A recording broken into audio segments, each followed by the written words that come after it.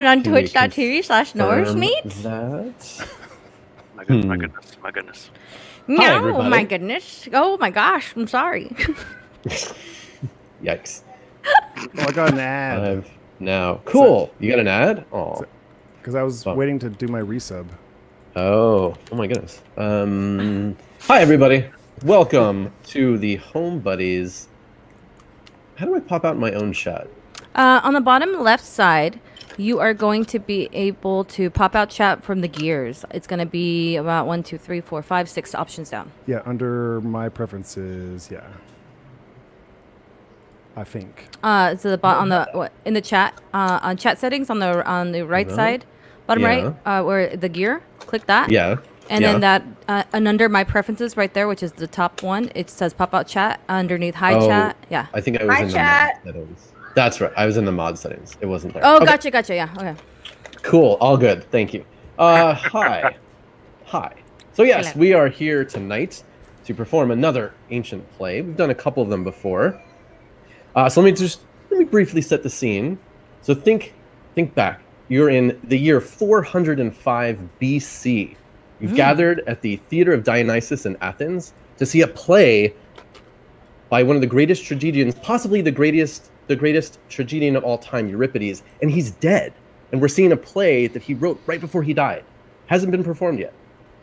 All right, and this is, of course, the Bacchae. Now I'm going to give you just a very brief background, just so you know where we're coming from. So the Bacchae is going to be about the god Dionysus. Now Dionysus has a bunch of different names that we'll hear in this play. He's known as Dionysus. He's known as Bacchus. He's known as Bromius. So if you hear some of these names, it's all the same dude. He's the god of harvest, of wine, of fertility, of theater, and also of ecstasy and madness. So we're definitely going to see. We're definitely going to see that part of it. Yeah, he's taking ecstasy. He's the god of Coachella. Yeah. So real quick, because this is important. It's Bacchus, bitch. Yeah. It's Bacchus. His parents are the god Zeus and a human woman named Semele. And after Semele got pregnant, Hera found out about it, Zeus's wife, and she was not too happy. So she came down in disguise as Semele's nurse and was like, "Yeah, did you really sleep with Zeus? I don't believe you. If it's true, you should be able to ask him a favor. Have him appear to you as in his full presence." And Semele's like, "All right." So she asked Zeus, and Zeus is like, "No, don't ask me that. Just, yeah, come on, prove it to me." So he comes in his full glory and radiance, and the house explodes, and she's turned to ash. And Zeus takes the unborn baby and seals it in his own thigh, where Dionysus grows until he's ready to be born. So kind of a crazy story, but yes. And so and this takes place in Thebes, Thebes. And so we're going to see the family members of Dionysus, who are now the rulers of Thebes. And I should say a couple of content warnings for this play. Things like mind control, animal sacrifice, wild women, ritual slaughter, dismemberment, so some stuff like that. Rated R for wild women. Right? That was the wild things, right? Or what? Yeah. But what's really cool about this play in particular is that in ancient Greek plays, they didn't really show action on the stage. They talked about the action, and it all happened off stage. So we're going to see some really interesting aspects of that here with the horror elements of this play.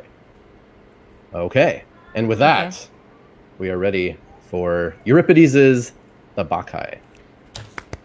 Woo! Hype. All right, the scene. The Greek city of Thebes, outside the royal palace. Dionysus, appearing as a young man, is alone with the palace behind him, its main doors facing the audience. He speaks directly to the audience. "I've arrived here in the land of Thebes. I, Dionysus, son of Zeus, born to him from Semele, Cadmus's daughter, delivered by a fiery midwife, Zeus's lightning flash. Yes, I have changed my form from god to human, appearing here at the streams of Dirce, the waters of Ismarus. I see my mother's tomb, for she was wiped out by that lightning bolt. It's there, by the palace, still with that rubble, the remnants of her house still smoldering from Zeus's living fire. Hera's undying outrage against my mother. But I praise Cadmus. He's made his daughter's shrine a sacred place. I have myself completely covered it with leafy shoots of grape-bearing vines. I've left the fabulously wealthy East, lands of Lydians and Phrygians, Persia's sun-drenched plains, walled towers in Bacchia. I've moved across the bleak lands of the Medes, through rich Arabia, all Asian lands, along the Salt Sea coast, through those towns with their beautifully constructed towers, full of barbarians and Greeks, all intermingled. Now I've come to Thebes, city of Greeks, only after I've set those eastern lands dancing in the mysteries I established, making known to men my own divinity. Thebes is the first city of the Greeks, where I've roused people to shout out my cries. With this deer skin draped around my body, this ivy spear, a thyrsus in my hand. For my mother's sisters have acted badly, something they of all people should avoid. They boasted aloud that I, Dionysus, was no child of Zeus, claiming Semele, when she was pregnant by some mortal man, attributed her bad luck in bed to Zeus. A story made up, they said, to trick Cadmus. Those sisters state that this is why Zeus killed her, because she lied about the man she'd slept with. So I've driven those women from their homes in a frenzy. They now live in the mountains, out of their minds. I've made them put on costumes, outfits appropriate for my mysteries. All Theban offspring, or at least all women, I've driven in a crazed fit from their homes. Now they sit out there among the rocks, underneath green pine trees, no roof overhead. Cadmus's daughter in their company as well. For this city has to learn, though against its will, that it has yet to be initiated into my Dionysian rites. Here I plead the cause of my own mother, Semele, appearing as a god to mortal men, the one she bore to Zeus. Now Cadmus, the old king, has just transferred his power, his royal authority, to Pentheus, his daughter's son, who, in my case at least, fights against the gods, prohibiting me all sacrificial offerings. When he prays, he chooses to ignore me. For this neglect, I'll demonstrate to him, to all in Thebes, that I was born a god. Once these things here have been made right, I'll move on somewhere else, to some other land, revealing who I am. But if Thebans in this city, in their anger, try to make those Bacchic women leave, to drive them from the mountains forcibly, then I, commander of those Maenads, will fight them. That's why I've transformed myself, assumed a mortal shape, altered my looks so I resemble any old human being. Now enter the chorus of Bacchae, dressed in ritual deer skin, carrying small drums like tambourines. But you there, you women who've left Tmolus, backbone of Lydia, my band of worshippers whom I've led here from barbarian land, my comrades on the road and when we rest, take up your drums, those instruments of yours from Phrygian cities, first invented by Mother Rhea and myself. Move round here, beat those drums by Pentheus's palace. Let Cadmus's city see you, while I go in person to the clefts of Mount Kithaeron, to my Bacchae, to join in their dancing. Exit Dionysus. From Asia, from sacred Tmolus. Tmolus? No. Tmolus. I've come to dance, to move swiftly in my dance for Bromius. Sweet and easy talk, to cry out in celebration, hailing great god Bacchus. Who's in the street? Who's there? Who? Let him stay inside, out of our way. Let every mouth be pure, completely holy. Speak no profanities. In my hymn, I celebrate our old eternal custom, hailing Dionysus.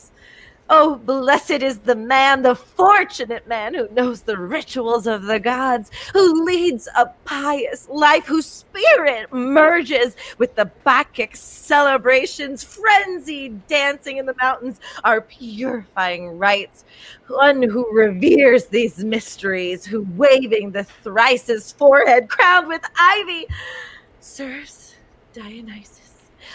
On Bacchae, Bacchae, move! Bring home Bromius, our god, son of God, great Dionysus. From Phrygian mountains to spacious roads of Greece, hail Bromius! His mother dropped him early as her womb in forceful birth pangs, was struck by Zeus's flying lightning bolt, a blast which took her life. Then Zeus, son of Kronos, at once hid him away in a secret birthing chamber, buried in his thigh, shut in with golden clasps, concealed from Hera. Fates made him perfect, then Zeus gave birth to him. The gods with ox horns, crowned with wreaths of snake. That's why the Maenads twist their head, wild snakes they capture. Oh, Thebes, nursemaid of Semele, put on your ivy crown. Flaunt your green hue. Flaunt is sweet fruit. Consecrate yourself to Bacchus with stems of oak fir. Dress yourself in spotted fawn skins, trimmed with white sheep's wool. As you wave your thrisis, revere the violence it contains. All the earth will dance at once. Whoever leads our dancing, that one is Bromius. To the mountain, with a pack of women wait, all stung to frenzied madness, to leave their weaving shuttles, goaded on by Dionysus. Oh, you dark chambers of the Euripides, you sacred caves in the Crete, birthplace of Zeus, where by Corybantes in their caves, men with triple helmets made for me this circle of stretched hide. In their wild, ecstatic dancing, they mixed this drumbeat with the sweet, seductive tones of flutes from Phrygia, then gave it to Mother Rhea to beat time for the Bacchae. When they sang in ecstasy, nearby orgastic satyrs in ritual worship of the mother goddess that took that drum, then brought it into their biennial dance, bringing joy to Dionysus. He's welcome in the mountains when he sinks down to the ground after the running dance, wrapped in holy deer skin, hunting the goat's blood of the slain beast, devouring raw flesh with joy, rushing off in the mountains in Phrygia, and Lydia leading the dance. Bromius, Evois! The land flows with milk. The land flows with wine.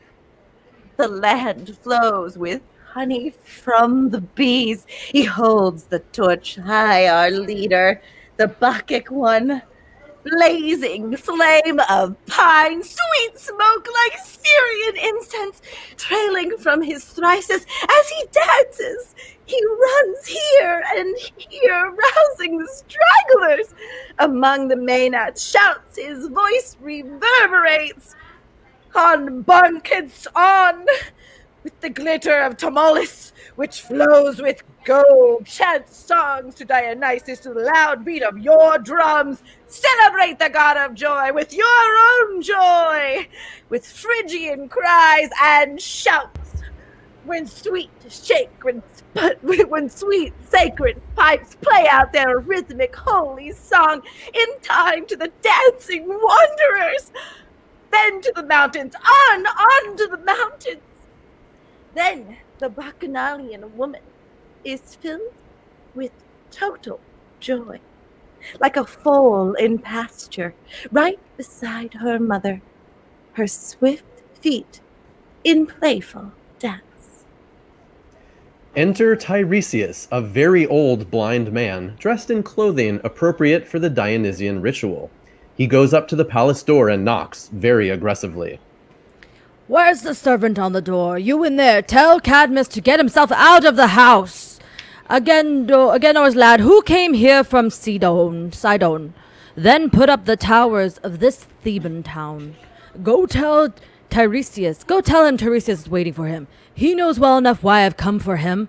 I'm an old man and he's even older, but we've agreed to make ourselves a Tiresias to put on fawn skins and crown our heads with garlands of these ivy branches. Enter Cadmus from the palace, a very old man, also dressed in clothing appropriate for the Dionysian ritual. Yes, my dearest friend. I was inside the house. I heard your voice. I recognized it, the voice of a man truly wise. So I've come equipped with all this god stuff. We must Played sing by his Rolf the dog. we must sing his praise as much as we can, for this Dionysus is my daughter's child. Now he's revealed himself a god to men. Where must I go and dance? Where do I get to move my feet and shake my old gray head? You must guide me, Tiresias, one old man leading another, for you're the expert here. Oh, I'll never tire of waving this Tiresias day and night, striking the ground. What rapture! Now we can forget that we're old men. You feel the same way that I do then, for I'm young and going to try the dancing. Shall we go up the mountain in a chariot? The god would not then get complete respect. So I'll be your nursemaid. One old man will take charge of another one? The god himself will get us to the place without our efforts. Of all the city, are we the only ones who will dance to honor Bacchus? Yes, indeed, for we're the only ones whose minds are clear. As for the others, well, their thinking's wrong. There'll be a lengthy wait. Take my hand. Here, take it. Make a pair of it in yours. I'm a mortal, so I don't mock the gods. To the gods, we mortals are all ignorant. Those old traditions from our ancestors, the ones we've had as long as time itself, no argument will ever overthrow. In spite of subtleties sharp minds invent, will someone say I disrespect old age if I intend to dance with ivy on my head?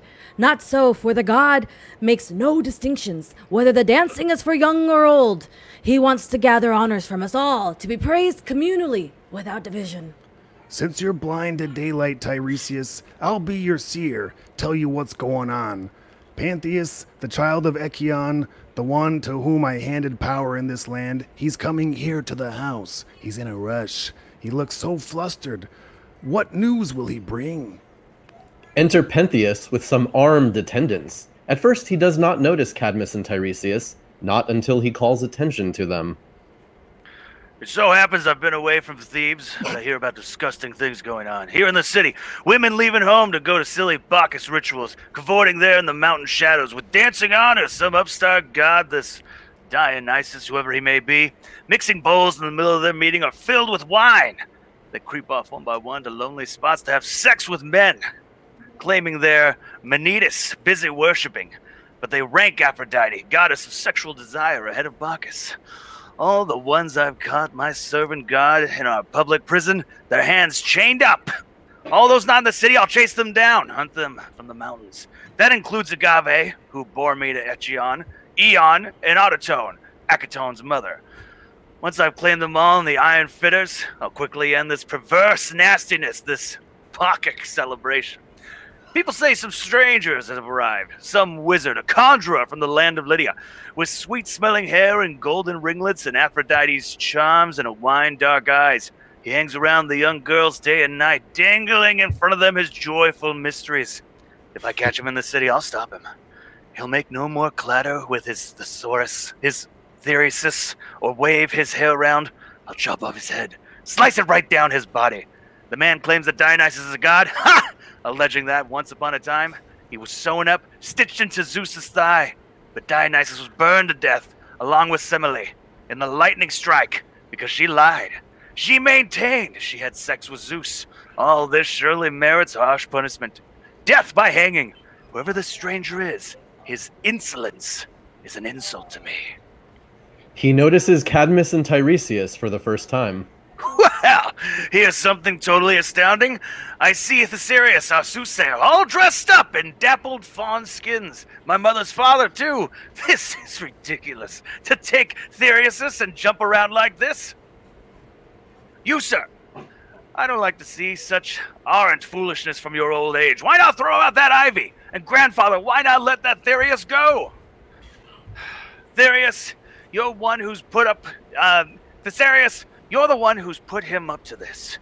You want to bring in some new god for men, so you'll be able to inspect more birds and from his sacrifice make more money. If your gray old age did not protect you, you'd sit and change with all of that Bacchae for such a ceremonial perversion. Whenever women at some banquet start to take pleasure in the gleaming wine, I say there's nothing healthy in their worshipping. That is impiety, oh stranger. Have you no reverence for the god, for Cadmus, who sowed the crop of men born from the earth? You're a child of Echion. Do you wish to bring your own family into disrepute? When a man of wisdom has good occasion to speak out and takes the opportunity, it's not that hard to give an excellent speech. You've got a quick tongue and seem intelligent, but your words don't make any sense at all. A fluent orator whose power comes from self-assurance and from nothing else makes a bad citizen, for he lacks sense. This man, this new god, whom you ridicule, it's impossible for me to tell you just how great he'll be in all of Greece. Young man, among human beings, two things stand out preeminent of highest rank. Goddess Demeter is one. She's the earth, though you can call her any name you wish. And she feeds mortal people cereal grains. The other one came later, born of Semele. He brought with him liquor from the grape, something to match the bread from Demeter. He introduced it among mortal men. When they can drink up what streams off the vine, unhappy mortals are released from pain. It grants them sleep, allows them to forget their daily troubles. Apart from wine, there is no cure for human hardship. He, being a god, is poured out to the gods, so human beings receive fine benefits as gifts from him. And yet you mock him. Why? Because he was sown into Zeus' thigh? Well, I'll show you how this all makes sense. When Zeus grabbed him from the lightning flame, he brought him to Olympus as a god. But Hera wished to throw him out of heaven. So Zeus, in a manner worthy of a god, came up with a devious counterplan. From the sky, which flows around the earth, Zeus broke off a piece, shaped it like Dionysus, and gave that to Hera as a hostage. The real child he sent to nymphs to raise, thus saving him from Hera's jealousy. Over time, people mixed up sky and thigh, saying he'd come from Zeus's thigh, changing words because he, a god, had once been hostage to goddess Hera. So they made up the tale. This god's a prophet too, for in his rites, the Bacchic celebrations and the madness, a huge prophetic power is unleashed. When the god fully enters human bodies, he makes those possessed by frenzied prophets. They speak of what will come in future days. He also shares the work of war god Ares, for there are times an army all drawn up, its weapons ready, can shake with terror before any man has set to his spear. Such madness comes from Dionysus. Someday you'll see him on those rocks at Delphi, leaping with torches on the higher slopes, way up there between two mountain peaks, waving and brandishing his Bacchic wand, a great power in Greece. Trust me, Pentheus, don't be too confident. A sovereign's force controls men. If something seems right to you, but your mind's diseased, don't think that's wisdom. So come, welcome this god into your country. Pour libations into him. Then celebrate these Bacchic rites with garlands on your head. On women where Aphrodite is concerned, Dionysus will not enforce restraint. Such modesty you must seek in nature, where it already dwells. For any woman whose character is chaste but won't be defiled by Bacchic revelry. Don't you see that? When there are so many people at your gates, you're happy. The city shouts your praise. It celebrates the name of Pentheus, the god too, I think, derives great pleasure from being honored. So Cadmus, whom you mock, I will crown our heads with ivy and join the ritual. An old gray team. But still, we have to dance. Our words will not turn me against the god, for you are mad, under a cruel delusion. No drug can heal that ailment. In fact, some drug caused it.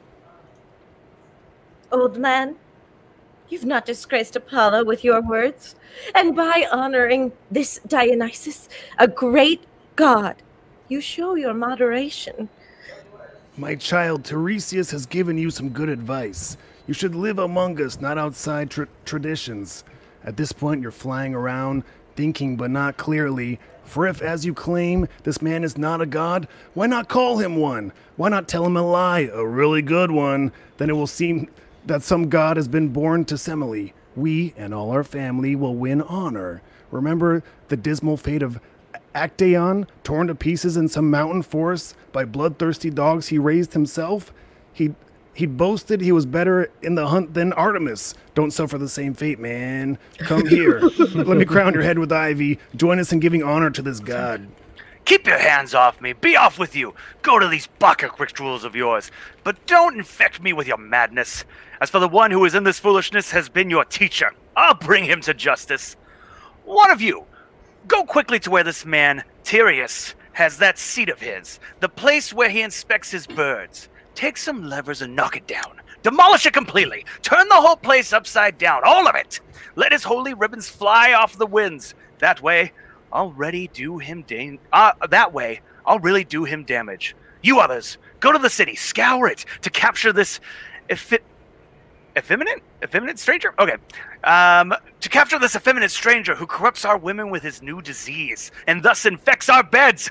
If you get him, tie him up and bring him here for judgment. A death by stoning. That way, he'll see his rights in Thebes come to a bitter end. Exit Pentheus into the palace. Who's speaking here? Is it me? Tiresias. Yeah. Okay, I just lost my place for a second. Oh my god. 360. 360. Okay. 360 in brackets. For around 455. Okay. In regular numbers. Okay. Wait a minute. Starts wait, with you. Which one? Which one? 360 in brackets? Okay. Yes. Yeah. Okay, gotcha. So gotcha. I see. Okay. You unhappy men, you've no idea just what it is you're saying. You've gone mad. Even before now, you weren't in your right mind. Let's be off, Cadmus. We'll pray to the god on Pentheus' behalf, though he's a savage, and for the city too, so he won't harm it.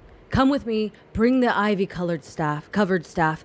See if you can help support my body. I'll do the same for you. It would be shameful if two old men collapsed. No matter, for we must serve Bacchus, son of Zeus. But you, Cadmus, you should be more careful, or Pentheus will bring trouble in your home. I'm not saying this is a prophecy, but on the basis of what's going on. A man who's mad tends to utter madness. Exit Tiresias and Cadmus together on their way to the mountains. Holiness, queen of gods, holiness, sweep over earth on wings of gold. Do you hear what Pentheus says? Do you hear the profanities he utters? The insults against Bromius, child of Semele, chief god among all blessed gods. For those who wear their lovely garlands in a spirit of harmonious joy, this is his special office to lead men together in the dance. Oops. Oh, what happened? It's fine. Everything's fine. Okay. Thank you for caring. To make them laugh as the flute plays, to bring all sorrows to an end at the god's sacrificial feast, when the gleaming liquid grapes arrive, when the wine bowl casts its sleep on ivy-covered feasting men. Unbridled tongues and lawless folly come to an end only in disaster.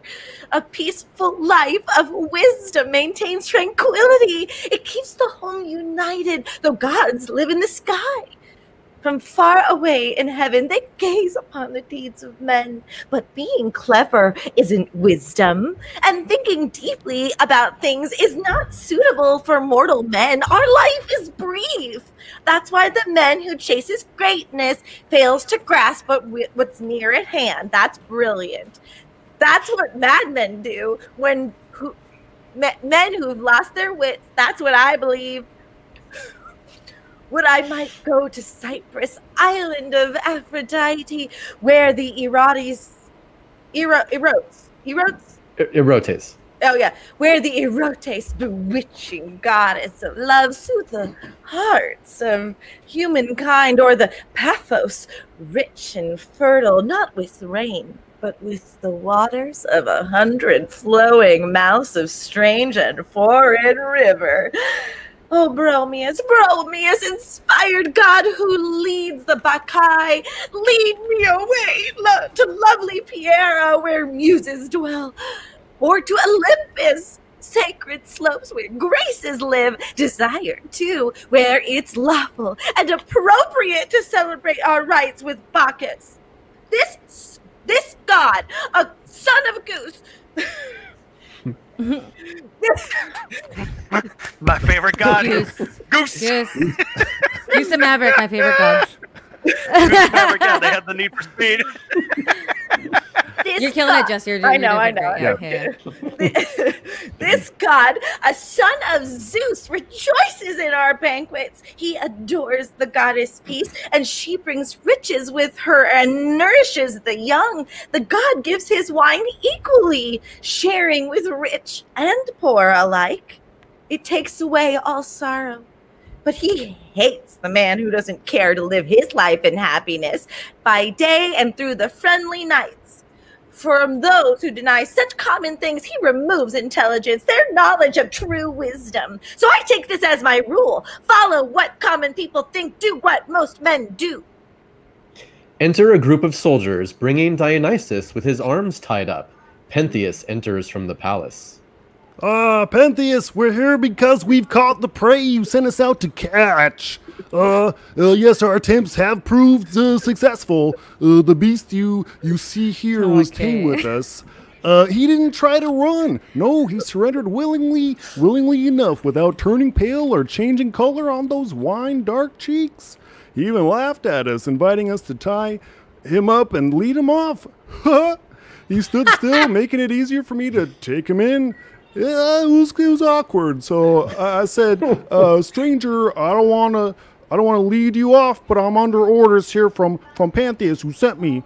And there's something else. Those Bacchae women you locked up, the ones who took in chains to the public prison, they all escaped. They're gone. Playing around in some meadow, calling out to Bromius, summoning their god. Chains fell off their feet, just dropped on their own. Keys open doors not turned by human hands. This man here has come to Thebes full of amazing tricks, but now the rest of this affair is up to you. Soldier hands chained Dionysus over to Pentheus. Untie his hands. I've got him in my nets. He's not fast enough to get away. Well, stranger. Such a good read. That's well, so stranger. I'm not kidding either. No, amazing, actually. I see this body of yours is not unsuitable for women's pleasure. That's why you've come to Thebes. As for your hair, it's long, which suggests that you're not a wrestler. It flows across your cheeks. That's most seductive. You've white skin, too. You looked after it, avoiding the sun's rays by staying up in the shade, while, with your beauty, you chase Aphrodite. But first, tell me something of your family. That's easy enough, though I'm not boasting now. You've heard of Tmolus, where flowers grow. I know it. It's around the town of Sardis. I'm from there. My homeland is Lydia. Why do you bring these rituals to Greece? Dionysus sent me, the son of Zeus. Is there some Zeus there who creates new gods? No. It's the same Zeus who wed Semele right here. Did this Zeus overpower you at night in your dreams? Or were your eyes wide open? I saw him, and he saw me. He gave me the sacred rituals. Tell me what they're like, those rituals of yours. That information cannot be passed on to men like you, those uninitiated in the rites of Bacchus. Do they benefit those who sacrifice? Oh, they're worth knowing, but only if you're allowed to hear. You avoided that question skillfully, making me want to hear an answer. The rituals are no friend of any man who's hostile to the gods. This god of yours, since you saw him clearly, what's he like? He was what he wished to be, not made to order. Again, you fluently evade my question, saying nothing whatsoever. Yes, but then a man can seem totally ignorant when speaking to a fool. Is Thebes the first place you've come to with your god? All the barbarians are dancing in these rites. I'm not surprised. They're stupider than Greeks. In this way, they are much wiser, but their laws are very different too. When you dance these rites, is it at night or during a daylight? Mainly at night. Shadows confer solemnity. And deceive the women. It's all corrupt. One can do shameful things in daylight too. You must be punished for these evil games. You too, for foolishness, impiety towards the god. How brash this Bacchantes is! How well prepared in using language. All right, what punishment am I to suffer? What harsh penalties will you inflict? Well, first I'll cut off this delicate hair of yours. My hair is sacred. I grow it for the god. And give me that Tiresias in your hand. This wand I carry is the god's, not mine. You'll have to seize it from me yourself. We'll lock your body up inside, in prison. The god will personally set me free, whenever I so choose. That only works if you call him while among the Bacchae. He sees my sufferings now, and from nearby. Where is he then? My eyes don't see him. He's where I am. You can't see him because you don't believe. Seize him. He's insulting Thebes and me. I warn you, you shouldn't tie me up. I've got my wits about me. You've lost yours. But I'm more powerful than you, so I'll have you put in chains. You're quite ignorant of why you live, what you do, and who you are. I am Pentheus, son of Agave and Echeion. A suitable name. It suggests misfortune. Go now. Lock him up in the adjoining stables. That way he'll see nothing but the darkness. There you can dance. As for all those women, those partners in crime you brought here with you, we'll sell them off. Or keep them here as slaves, working our looms. Once we've stopped their hands beating those drumskins, making all that noise. Exit Pentheus into the palace, leaving Dionysus with the soldiers. I'll go then, for I won't have to suffer what won't occur. But you can be sure of this. Dionysus, whom you claim does not exist, will go after you for retribution after all your insolence. He's the one you put in chains when you treat me unjustly. The soldiers lead Dionysus away to an area beside the palace. Oh, sacred Dirce, blessed maiden, daughter of Aeolus, your streams once received the newborn child of Zeus when his father snatched him from those immortal fires and then hid him in his thigh, crying out these words, "Go, Dithyrambus, Dithyrambus, go, Dithyrambus, enter my male womb. I'll make you known as Bacchus to all those in Thebes who'll invoke you with that name. But you, oh sacred Dirce, why do you resist me, my garland-bearing company along your riverbanks? Why push me away? Why seek to flee from me? I tell you, you'll find joy in great milk vines from Dionysus. They'll make you love him. What rage shows up in earth-bound race of Pentheus, born to Echeion, an earthbound mortal? He's descended from a snake, that Pentheus, a savage beast, not a normal mortal man, but some bloody monster who fights against the gods. He'll soon bind me in chains as a worshiper of Bacchus. Already he holds his house, my fellow Bacchic revelers, hidden there in some dark cell. Do you see, Dionysus, child of Zeus, your followers fighting their oppression? Come down, my lord, down from Olympus. Wave your golden thrices to cut short the profanities of this bloodthirsty man. Where on Mount Nysa, which nourishes wild beasts, where on the Corcyrian heights, where do you wave your thrices over your worshippers, O Dionysus? Perhaps in those thick woods of Mount Olympus, where Orpheus once played his lyre, brought trees together with his song, collecting wild beasts around him. Oh, blessed Pieria, whom Dionysus loves. He'll come to set you dancing in the Bacchic celebrations. He'll cross the foaming Axius, lead his whirling maenads on, leaving behind the river Lydias, which enriches mortal men, and which, they say, acts as a father, nourishing with many lovely streams, a land where horses flourish. The soldiers move in to round up the chorus of the Bacchae. As they do, the ground begins to shake. Thunder sounds, lightning flashes, and the entire palace starts to break apart. And you hear Dionysus shouting from within the palace, "Io, hear me as I call you! Io, Bacchae! Io, Bacchae!" Who's that? Who is it? Is it Dionysus' voice? It's calling me. But from what direction? Io, I'm calling out again, the son of Semele, a child of Zeus! Io, Lord and Master, come join our company Bromius! Oh, Bromius! Sacred Lord of Earthquake, shake this ground! The earthquake tremors resume. Oh, chorus 1, right? Oh, yeah, okay. Soon Pentheus' palace will be shaken into rumble. Dionysus is in the house, revive him.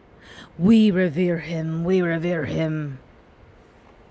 I'm 1, 2, 3. And 4. And 4? Okay. Before. And 5. You'll see those stone lintels on the pillars. They're splitting up. It's Bromius calling, shouting to us from inside the walls. Let fiery lightning strike right now! Burn Pentheus' palace! Consume it all! Am I 5 also? Yes. Oh, I'm all of the numbers. Okay, gotcha. All the numbers. Okay. Look, do you not see the fire there by the sacred tomb of Samael? The flame left by that thunderbolt from Zeus when the lightning flash destroyed her. All that time ago. All Maenads, throw your bodies on the ground. Down, down, for our master Zeus' son moves now against the palace to demolish it. That's a voice from like a mouse in a movie with like evil owls. Susie said it. Susie said it's Lollipop Guild. Some Five Goes West shit. Yeah, 100p. There are no cats in America, yeah. Enter Dionysus, bursting through the palace front doors, free of all chains, smiling and supremely confident. Ah, my barbarian Asian women, do you lie there on the ground, prostrate with fear? It seems you feel Dionysus's power as he rattles Pentheus's palace. Get up now, be brave, and stop your trembling. Oh, how happy I am to see you once more! Our greatest light and all the joyful dancing, we felt alone and totally abandoned. Did you feel despair when I was sent away, cast down in Pentheus's gloomy dungeon? How could I not? Who will protect me if you run into trouble? But tell me, how did you escape that ungodly man? No trouble. I saved myself with ease. But didn't he bind your hands up with, like, chains? In this business... Like chains. In this business... I was playing with him. He thought he was tying me up. The fool! He did not even touch me or handle me. He was so busy feeding his desires. In that stable where he went to tie me up, he found a bull. He threw the iron fetters around its knees and hooves. As he did so, he kept panting in his rage, dripping sweat from his whole body. His teeth gnawed his lip. I watched him, sitting quietly nearby. And after a while, Bacchus came and shook the place, setting his mother Semele's tomb on fire. Seeing that, Pentheus thought his palace was burning down. He ran round here and there, yelling to his slaves to bring more water. His servants set to work, and all for nothing. Once I'd escaped, he ended all that work. Seizing a dark sword, he rushed inside the house. Then, it seems to me, but I'm guessing now, Bromius set up out there in the courtyard some phantom image. Pentheus charged it, slashing away at nothing but bright air, thinking he was butchering me. There's more. Bacchus kept hurting him in still more ways. He knocked his house down, level with the ground, all shattered. So Pentheus has witnessed a bitter end to my imprisonment. He's dropped his sword, worn out, exhausted, a mere mortal daring to fight a god. So now I've strolled out calmly to you, leaving the house, ignoring Pentheus. Oh, wait. It seems to me I hear marching feet. No doubt he'll come out front here soon enough. What will he say, I wonder, after this? Well, I'll deal with him quite gently, even if he comes out breathing up a storm. After all, a wise man ought to keep his temper. Pentheus comes hurriedly out of the palace, accompanied by armed soldiers. What's happening to me? Total disaster. The stranger's escaped and we just chained him up. Aha! Here is the man right here. What's going on? How did you get out? How come you're here, outside my palace? Hold on. Calm down. Don't be so angry. How'd you escape your chains and get here? Did I not say someone would release me? Or did you miss that part? Who was it? You're always explaining things in riddles. It was the one who cultivates for men the richly clustering vine. Ah, this Dionysus. Your words are a lovely insult to your god. He came to Thebes with nothing but good things. Seal off all the towers on my orders. All of them around the city. What for? Surely a god can make it over any wall. You're so wise, except in all those things in which you should be wise. Well, I was born wise, especially in matters where I need to be.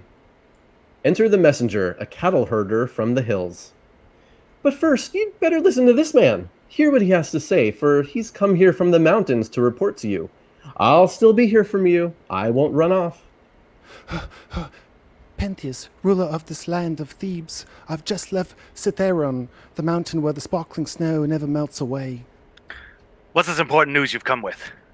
I saw those women in their Bacchic revels, those sacred screamers, all driven crazy, the ones who run barefoot from their homes. I came, my lord, to tell you in the city the dreadful things they're doing. Their actions are beyond all wonder.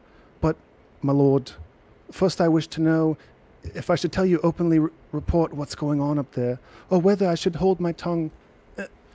Your mood changes so fast. I get afraid. Your sharp spirit, your all too royal temper. Speak on. Whatever you have to report, you'll get no punishment at all from me.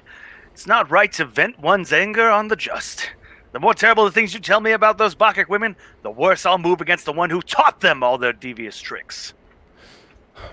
The grazing cattle were just moving into upland pastures. All the hour the sun sends out its beams to warm the earth. Right then I saw them, 3 groups of dancing women. One of them, Autonoe led, your mother, Agave, led the second group, and Eno led the third. They were all asleep, bodies quite relaxed, some leaning back on leafy boughs of pine, others cradling heads on oak leaf pillows, resting on the ground in all modesty. They weren't as you described, all drunk on wine or on the music of their flutes, hunting for Aphrodite in the woods alone. Once she heard my horned cattle lowing, your mother stood up amid those Bacchae, then called them to stir their limbs from sleep. They rubbed refreshing sleep out of their eyes and stood up straight there, a marvelous sight. To see such an orderly arrangement, women young and old and still unmarried girls. First, they let their hair loose down their shoulders, tied up the fawn skins. Some had untied the knots to loosen up the cords. Then around those skins, they looped some snakes, who licked the women's cheeks. Some held young gazelles or wild wolf cubs and fed them up on their own white milk, the ones who'd left behind at home a newborn child whose breasts were still swollen full of milk. Ugh. They draped themselves with garlands from oak trees, ivy and flowering yew. Then one of them, taking a thyrsus, stuck a rock with it, and water gushed out, fresh as dew. Another, using her thyrsus, scraped the ground at once. The gods sent fountains of wine up from the spot. All those craved white milk to drink just scratched the earth with their fingertips. It came out in streams. From their ivy wands, thick, sweet honey dripped. Oh, if you'd been there, if you'd seen this, you'd come with reverence to the god whom you criticize so much.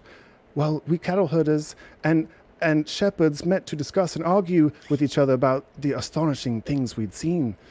And then a man who'd been in town a bit and had a way with words said to us all, "You men who live in the holy regions of these mountains, how'd you like to hunt down Pentheus' mother, Agave, take her away from these Bacchic celebrations, do the king a favor?" To all of us, he seemed to make good sense. So we set up an ambush, hiding in the bushes, laying down there. And the appointed time, the women started the Bacchic ritual, brandishing the thyrsus, and called out to the god. They cried to Bromius, Zeus' son. The entire mountain and its wild animals were, like them, in one Bacchic ecstasy. As these women moved, they made all things dance. Agave, by chance, was dancing close to me. Leaving the ambush where I'd been concealed, I jumped out, hoping to grab hold of her. But she screamed out, "Oh, my quick hounds! Men are hunting us! Come follow me! Come on, armed with that thyrsus in your hand!" We ran off, and so escaped being torn apart. But then those Bacchic women all unarmed, went at their heifers browsing on the turf, using their bare hands. You should have seen one ripping a fat, young, lowing calf apart. Others tearing cows in pieces with their hands. You could have seen ribs and cloven hooves tossed everywhere. Some hung up in branches, dripping blood and gore. And bulls, proud beasts till then, with angry horns collapsed there on the ground, dragged down by the hands of 1,000 girls. Hides covering their bodies were stripped off faster than you could wink your royal eye. Then, like birds, carried up by their own speed, they rushed along the lower, level ground, beside Asopus' streams, that fertile land which yields its crops to Thebes. Like fighting troops, they raided Hyce and Erethe, below rocky Citharon, destroying everything, snatching children from their homes. Whatever they carried, their shoulders, even bronze or iron, never tumbled off onto the dark earth, though nothing was tied down. They carried fire in their hair, but those flames never singed even. Some of the villagers, enraged at being plundered by the Bacchae, seized weapons. The sight of what happened next, my lord, was dreadful, for their pointed spears did not draw blood. But when those women threw the thryssoi in their hands, they wounded them and drove them back in flight. The women did this to men, but not without some god's assistance. They then went back to where they started from. These fountains, which the god had made for them, they washed off the blood. Snakes licked their cheeks, cleansing their skin of every drop. My lord, you must welcome this god into our city, whoever he is. He's a mighty god in many other ways. The people say, so I've heard, he gives to mortal human beings that vine which puts an end to human grief. Without wine, there's no more Aphrodite or any other pleasure left for men. I'm afraid to talk freely before the king, but nonetheless I'll speak. The Dionysus is not inferior to any god. This Dionysian arrogance like fire keeps flaring up close by. A great insult to all Greeks. We must not hesitate. Go to the electric gates. Call out the troops, the heavy infantry, all fast cavalry. Tell them to muster along with all those who carry shields, all the archers too, the men who pull the bowstrings back by hand. We'll march out against those Bacchae. In this whole business, we will lose control if we have to put up with what we've suffered from these women. You've heard what I had to say, Pentheus, but you're still not convinced? Though I'm suffering badly at your hands, I say you shouldn't go to war against a god. You should stay calm. Bromius will not let you move his Bacchae from their mountains. Don't preach to me. You've got out of prison. Enjoy that fact. Or shall I punish you some more? I'd sooner make an offering to that god than in some angry fit kick at his whip, a mortal going into battle with a god. I'll sacrifice all night, with the slaughter of those women just as they deserve, in the force of Cynthrion. You'll all run. What a disgrace, to turn your bronze shields round, fleeing the thursoi of those Bacchic women. It's useless trying to argue with this stranger. Whatever he does or suffers, he won't shut up. My lord, there's still a chance to end this calmly. By doing what? Should I become a slave to my own slaves? I'll bring the women here without the use of any weapons. I don't think so. You're setting me up for one of your tricks again. What sort of trick if I want to save you in my own way? You've made some arrangement, you and your god, so you can always dance your Bacchaean orgies. Well, that is true. I have made some arrangement with the god. You there, bring me my weapon. And you, no more talk. Keep quiet. Just a minute. How would you like to gaze upon those women sitting together in the mountains? I'd like that. Yes, for that I'd pay in gold, and pay a lot. Why is that? Why do you desire it so much? I'd be sorry to see the women drunk. Would you derive pleasure from looking on, viewing something you find painful? Yes, I would, if I was sitting in the trees in silence. But even if you go there secretly, they'll track you down. You're right. I'll go there openly. So you're prepared, are you, to make the trip? Shall I lead you there? Let's go. And with all speed. I've got time. In that case, you must clothe your body in a dress, one made of Eastern linen. What? I'm not going up there dressed as a man? I've got to change myself into a woman? Well, if they see you as a man, they'll kill you. Right again. You always have the answer. Dionysus taught me all these things. How can I best follow your suggestion? I'll go inside your house and dress you up. What? Dress up in a female outfit? I can't do that. I'd be ashamed to. You're still keen to see the Maenads, aren't you? What sort of clothing do you recommend? How should I cover up my body? I'll fix up a long hairpiece for your head. All right. What's the next piece of my outfit? Well, a dress down to your feet, then a headband to fit just here around your forehead. What else? What other things will you provide? Oh, well, a thyrsus for you to hold and a dappled fawn skin. No, I can't dress up in women's clothes. But if you go fighting with these Bacchae, you'll cause bloodshed. Yes, that's true. So first we must go up and spy on them. Hunt down evil by committing evil. That sounds like a wise way to proceed. But how will I make it through the city without the Thebians noticing me? Oh, we go by deserted streets. I'll take you. Well, anything is easier to accept than being made a fool by Bacchae women. Let's go in the house. I'll think what's best. As you wish. Whatever you do, I'm ready. I'll go in now. It's a choice of going with weapons or taking your advice. Exit Pentheus into the palace. Dionysus turns to face the chorus. My women, that man's now entangled in our net. He'll go to those Bacchae, and there he'll die. That will be his punishment. Dionysus, you're not far away. Now it's up to you. Punish him. First, make sure he goes insane with some crazed fantasy. If his mind is strong, he'll not agree to put on women's clothes.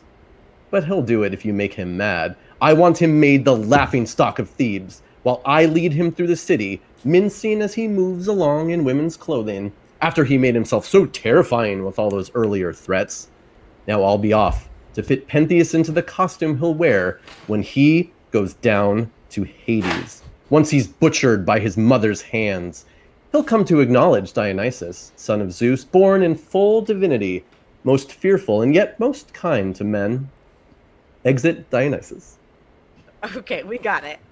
Oh, when will I be dancing, leaping barefoot through the night, flinging back my head in ecstasy in the clear, cold, dew, fresh air like a playful fawn, celebrating its green joy across the meadows. Joy that it's escaped the fearful hunt as she runs beyond the hunters. Leaping past their woven nets, they call out to their hounds to chase her with still more speed. But she strains every limb, racing like a windstorm, rejoicing by the river plain in places where no hunters lurk.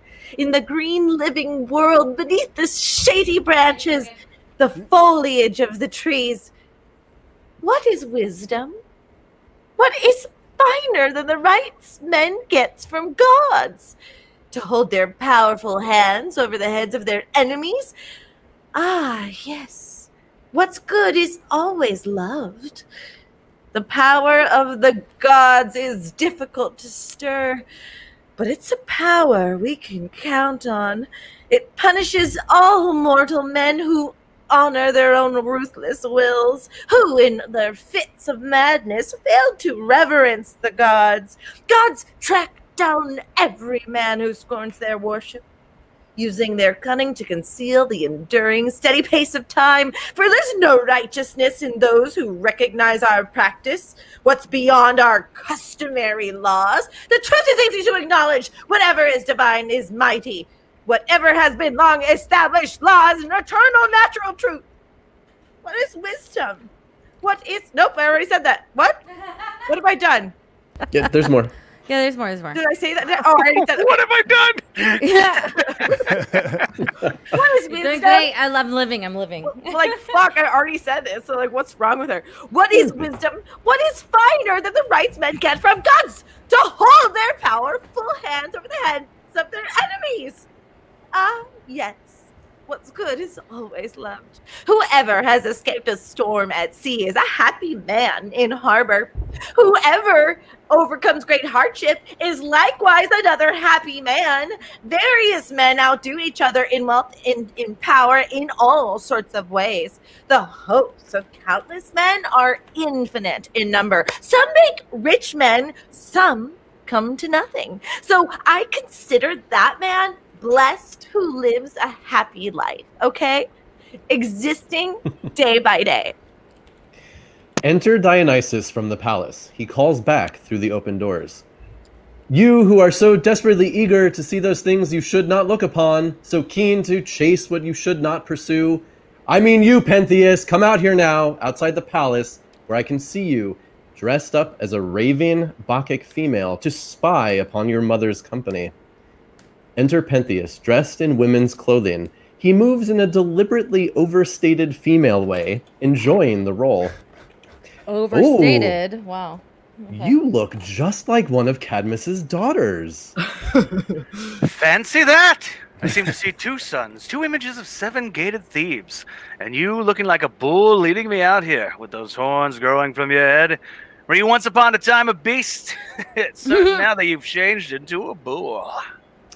The god walks here. He's made a pact with us. Before, his attitude was not so kind. Now you're seeing just what you ought to see. How do I look? Am I holding myself just like Eno or my mother Agave? When I look at you, I think I see them. But here, this strand of hair is out of place. It's not under the headband where I fixed it. I must have worked it loose inside the house, shaking my head when I moved here and there, practicing my Bacchanalian dance. I'll rearrange it for you. It's only right that I should serve you. Straighten up your head. All right, then. You can be my dresser, now that I've transformed myself for you. Your girdle's loose, and those pleats in your dress are crooked too, down at your ankle there. Yes, that seems to be true of my right leg. But on this side, the dress hangs perfectly, down the full length of my limb. Now, once you see those Bacchic women acting modestly, once you confront something you don't expect, you'll consider me your dearest friend. This Tiresias, should I hold it in my right hand or in my left? Which is more suitable in Bacchic celebration? Here, in your right hand. You must lift your right foot in time with it. Ah. Your mind has changed. I applaud you for it. Well, I be powerful enough to carry the forest of Syntherian on my shoulders, along with all those Bacchic females? If you have desire, you'll have power.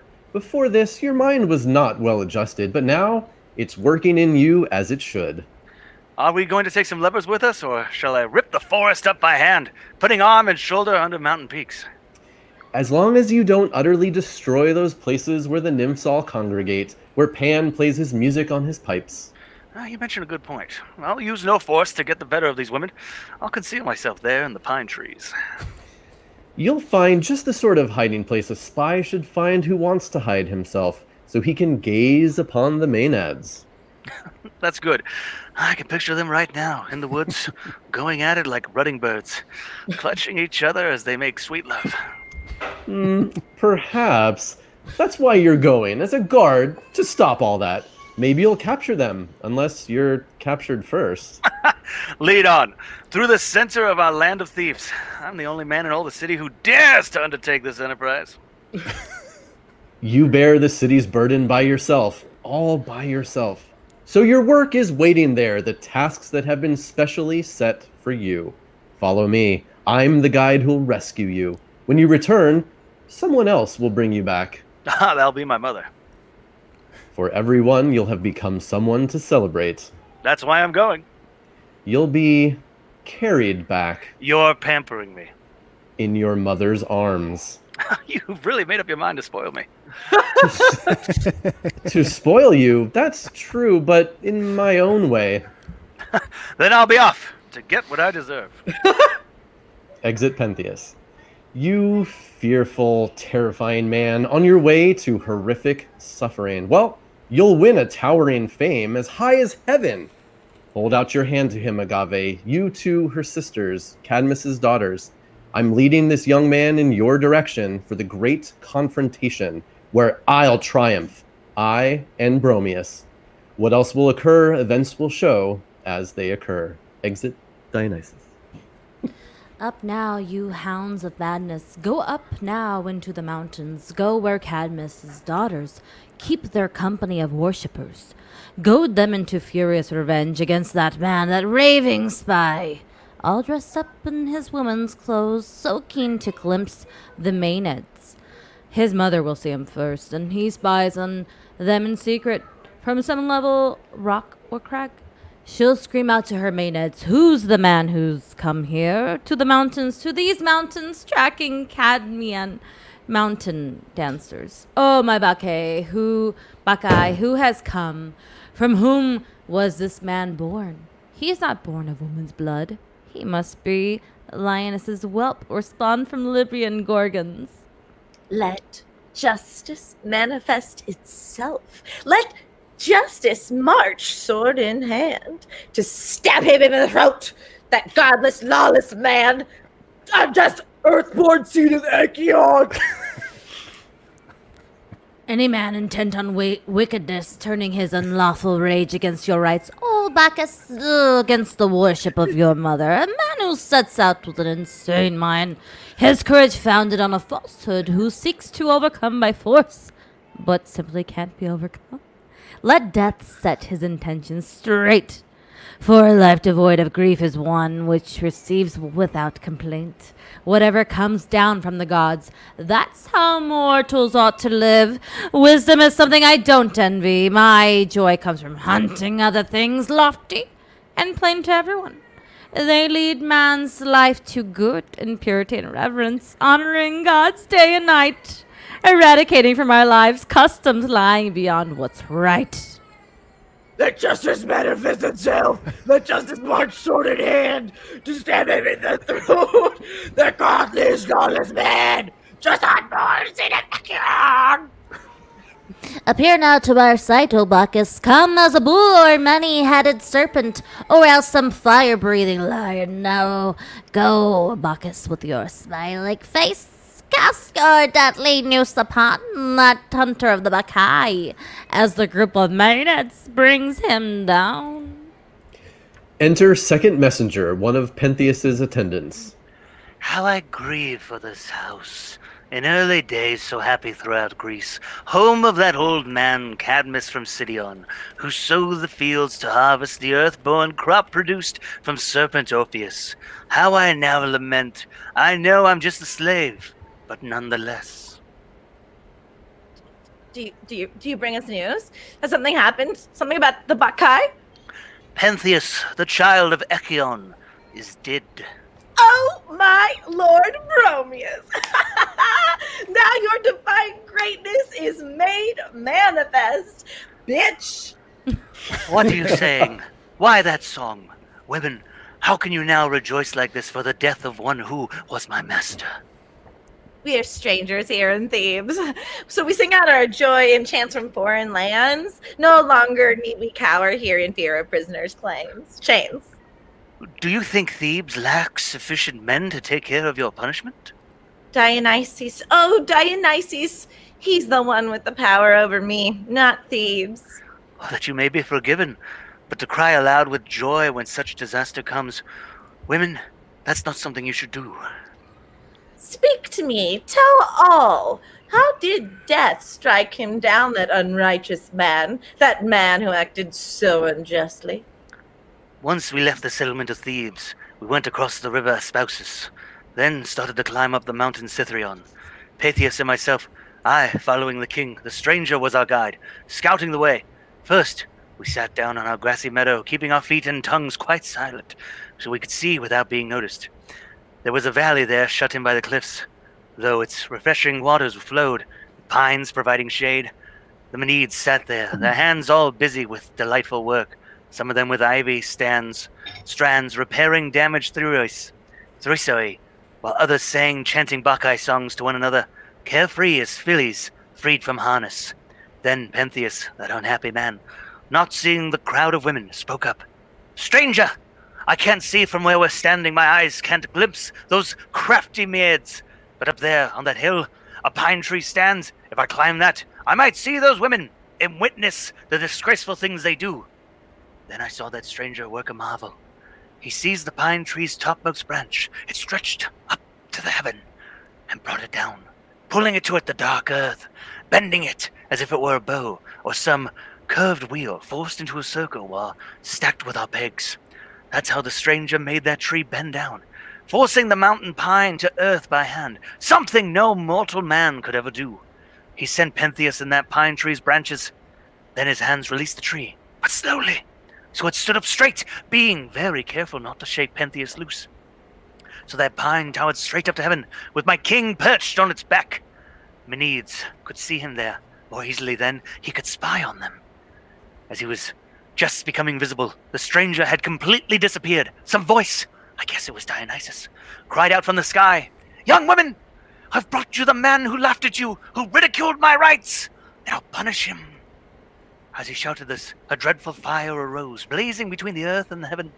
The air was still. In the wooded valley, no sound came from the leaves, and all the beasts were silent too. The women stood up at once. They've heard the voice, but not distinctly. They gazed around them. Then again the voice shouted his commands. When Cadmus's daughters clearly heard what Dionysus ordered, they rushed out, running as fast as doves, moving their feet at an amazing speed. His mother Agave, with both his sisters and all the Bacchae, charged straight through the valley. The torrents, the mountain cliffs, pushed to a god-inspired frenzy.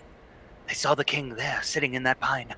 First, they scaled a cliff face, looming up opposite the tree, and started throwing rocks, trying to hurt him. Others threw branches or hurried their threesel through the air at him. Sad, miserable Pentheus, their target. But they didn't hit him. No, the poor man sat high, beyond their frenzied cruelty, trapped up there, no way to save his skin.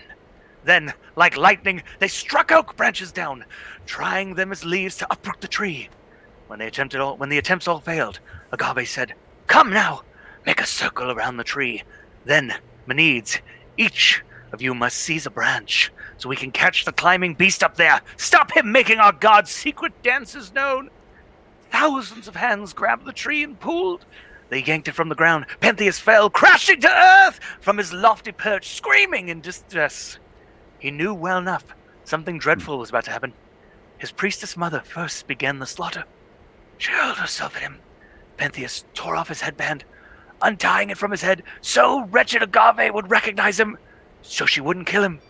Touching her cheek, he cried out, "It's me, mother! Pentheus, your child! You gave birth to me! In Echion's house! Pity me, mother! Don't kill your child because I've made mistakes!" But Agave was foaming at the mouth, eyes rolling in her sockets, her mind not set on what she ought to think. She didn't listen. She was possessed in a Bacchic frenzy. She seized his left arm below the elbow, pushed her foot against the poor man's ribs, then tore his shoulder out. The strength she had, it was not her own. The god put power into those hands of hers. Meanwhile, Ino, her sister, went at the other side, ripping off chunks of Pentheus's flesh. While Atone and all the Bacchae, the whole crowd of them, attacked as well, all the women howling together. As long as Pentheus was still alive, he kept on screaming. The women cried in triumph. One brandished an arm, another held a foot complete with hunting boot. The women's nails tore his ribs apart. Their hands grew bloody, tossing bits of flesh back and forth for fun. His body parts lie scattered everywhere. Some under rough rocks, some in the forest, deep in the trees. They're difficult to find. As for the poor victim's head, his mother stumbled on it. Her hands picked it up, then stuck it on a thresis at the tip. Now she carries it around Cythrion, as though it was some wild lion's head. She left her sisters dancing with the Menades. She's coming here, inside these very walls, showing off with pride her ill-fated prey, calling out to her fellow hunters. Bacchus, her companion in the chase, the winner, the glorious victor. By serving him, her great triumph, she wins only tears. As for me, I'm leaving this disaster before Agave gets back home again. The best thing is to keep one's minds controlled and worship all that comes down from the gods. That, in my view, is the wisest custom for those who can conduct their lives that way. Exit messenger. Let's dance to honor Bacchus. Let's shout to celebrate what's happened here. Happened to Pentheus, child of the serpent who put on women's clothes, who took up the beautiful and blessed Thyrus. Sorry. No, I wanted to say it right. Thyrsis, who took up the beautiful and blessed Thyrsis, his certain death, disaster brought on by the bull. You Bacchic women, descended from old Cadmus, you've won glorious victory, one which ends in tears, which ends in lamentation. A noble undertaking this, to drench one's hands in blood, lifeblood dripping from one's only son. Wait, I see Agave, Pentheus' mother, on her way home, eyes transfixed. Let's now welcome her, the happy revels of our god of joy. Enter Agave, cradling the head of Pentheus. Oh. From the mountains I brought home this ivy tendril freshly cut. We've had a blessed hunt. I see. As your fellow dancer, I'll accept it. I caught this young lion without a trap, as you can see. What desert was he in? Cytherion. Cytherion? Cytherion killed him. Well, who struck him down? The honor of the first blow goes to me.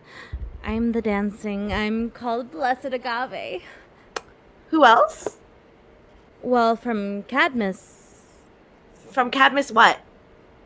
His other children laid hands on the beast.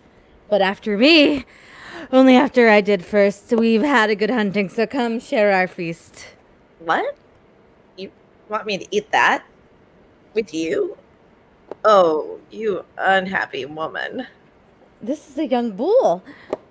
Look at this cheek. It's just growing downy under the crop of his soft hair. His hair makes him resemble some wild beast. Bacchus is a clever huntsman. He wisely set his mates on this beast. So our master is indeed a hunter. Have you any praise for me? I praise you. Soon all Cadmus's people. And Pentheus, your son? We'll celebrate his mother, who caught the beast just like a lion. It's a strange trophy. And a strangely captured one, too. So you're saying, like, you're proud of what you've done? Yes, I'm delighted. Great things I've done. Great things will stand clear for all to see, even you. Come on. Well, then, you most unfortunate woman, show off your hunting prize, your sign of victory, to all the citizens. All of you here, all of you living in the land of Thebes, in this city with its splendid walls, come see this wild beast we hunted down. Daughters of Cadmus, not with thonged spears, Thessalian javelins, or by using nets, but with our own white hands, our fingertips. After this, why should huntsmen, why gotta be white, boast aloud when no one needs the implements they use? We've caught this beast by the hand, tore it apart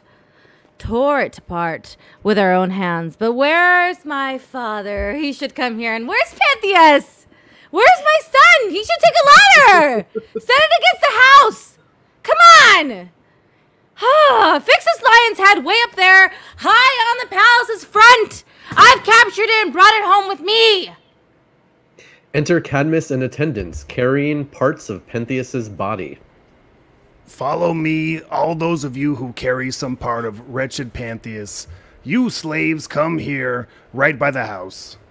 They place the bits of Pentheus's body together in a chest in front of the palace. Oof, I'm worn out. So many searches, but I picked up the body. I came across it in the rocky clefts on Mountain Citharon, ripped to pieces, no parts lying together in one place. It was in the woods, difficult to search. Someone told me what my daughter done, those horrific acts, once I'd come back, returning here with old Tiresias inside the city walls, back from Bacchae. So I climbed the mountains once again. Now I bring home this child the Menades killed. I saw Autonoe, who once bore Actaeon to Aristeas, and Eno. Nailed it. She was with her there in the forest, both still possessed, quite mad, poor creatures. Someone said Agave was coming here, still doing her Bacchic dance. He spoke the truth, for I see her there. What a wretched sight. Father, now you can be truly proud. Among all living men, you produce by far the finest daughters. I'm talking of all of us, but mostly of myself. I've left behind my shuttle and my loom and risen to great things, catching wild beasts with my bare hands. Now I've captured him. I'm holding in my arms the finest trophy. As you can see, bringing it back home to you so it may hang here. Take this, Father. Let your hounds welcome it. Be proud of it for what I caught. Summon all your friends to have a banquet, for you are blessed indeed. Blessed your daughters have achieved these things. This grief's beyond measure. Oh my God. Beyond endurance. With these hands of yours, you've murdered him. You strike down this sacrificial victim, this offering to the gods, then invite me and all of Thebes to share a fucking banquet. Alas, first for your sorrow, then my own. Lord God Bromius, born into this family, has destroyed us, acting out his justice, but too much so. Why scowling eyes? Give it back to me. It's mine. You never took it. It's mine. Yoink. Why scowling eyes? How sorrowful and solemn old men become. As for my son, I hope he's a fine hunter who copies his mother's hunting style. When he rides out with young men of Thebes, catching after creatures in the wild, the only thing he seems capable of doing is fighting with the gods. It's up to you, Father, to reprimand him for it. Who will call him into my sight, so I can see my good luck for myself? Alas! Alas! What dreadful pain you'll feel when you recognize what you've just fucking done. If you stay forever in your present state, you'll be unfortunate, but you won't feel as if you've suffered unhappiness. But what in all this is wrong or painful? First, raise your eyes. Look up into the sky. All right. Well, why tell me to look up here? Does the sky still still seem the same to you, or has it changed?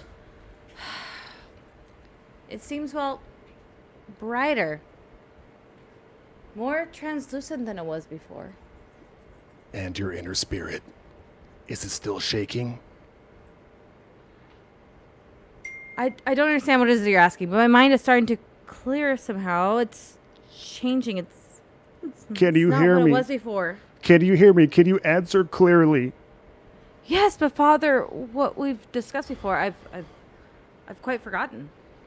Then tell me this. To whose house did you come when you got married?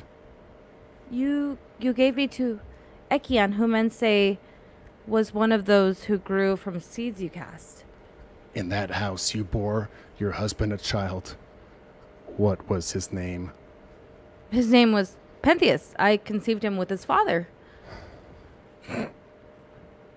Well then, this head your hands are holding, whose is it? It's a lion's. That's what the hunters said. Inspect it carefully. You can do that without much effort. What is this? What am I holding? Look at it! You'll understand more clearly. What I see fills me with horrific pain. Such agony. Does it still seem to you to be a lion's head?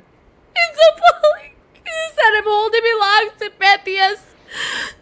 Yeah, that's right. I was lamenting his fate before you recognized him. Who killed him? How did he come into my hands? Harsh truth. How you come to light at the wrong moment. Tell me, my heart is pounding in me to hear what you're about to say. You killed him. You and your sisters. Where was he killed? At home? In what sort of place? He was killed where dogs once made a common meal of Actaeon. Cadmus. Why did this poor man go to Cytherion? He was there to ridicule the god and you for celebrating Dionysus. But how did we happen to be up there? You were all insane. The entire city was in a Bacchic madness. Now I see. Dionysus has destroyed us all. He took offense at being insulted. You did not consider him a god. Father, where is the body of my dearest son? I had trouble tracking down the body. I brought back what I found. Are all his limbs laid out just as they should be? And Pentheus, what part did he play in my madness? Like you, he was irreverent to the god. That's why the god linked you and him together in the same disaster, thus destroying the house and me, for I have no children left. Now I see this offspring of your womb, you unhappy woman, cruelly butchered in the most shameful way. He was the one who brought new vision to our family. My child, you upheld the honor of our house, my daughter's son. You were feared in Thebes.